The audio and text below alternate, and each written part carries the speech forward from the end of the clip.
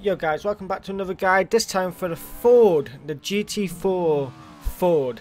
So I believe this time was a 126034. Tune is done by SVR Spectre. I'm not too sure if this one is shared, but it might be. If not, I'll ask him, and then you guys let me know in the comments if you want me to share it or you want him to share it. Just let me know, and I'll catch you in the time again.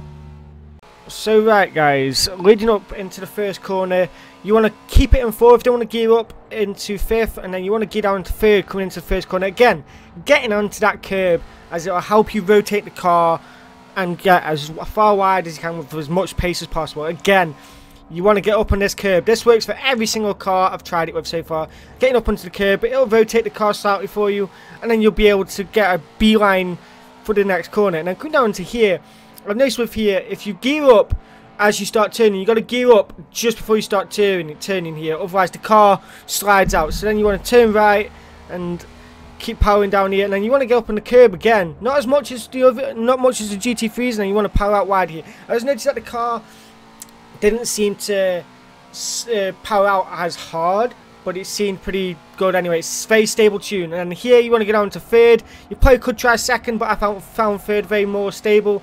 And again, down to second for the next corner, getting onto the curb and then powering out wide. I probably lost a bit of time there. That probably would have been a 25, but I got a bit of a tank slapper and then powering out wide again. And then, yeah. By the way, guys, be sure to check out my Patreon page. It's in the descriptions down below. Any help is appreciated. It's not mandatory, but I just appreciate it. It's only optional. Coming into the final chicane now, you want to gear down straight into second. And then you want to get as much as you can onto the curb. Again, keeping it clean there.